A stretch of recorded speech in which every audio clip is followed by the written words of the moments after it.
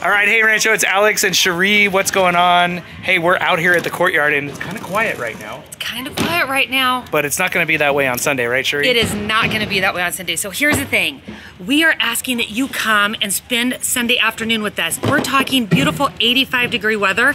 And here's the thing. We've got a food truck coming, Alex. It's going to be amazing. I love food trucks. I love food trucks. And they've got mac and cheese, wings, quesadillas. I mean, good food.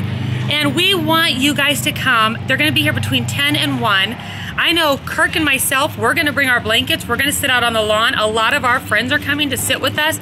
I think most of the ministry staff will be out there. Yeah, everybody's hanging out. Everybody's hanging out. So come, bring your family, and sit and eat with us lunch on Sunday. Come and just hang out in the courtyard. And that's gonna be, you could do it after both services or after both services, or do it after the last service. But like I said, come fill your bellies. But most of all, Alex, I just have enjoyed getting back with people, getting back with our friends.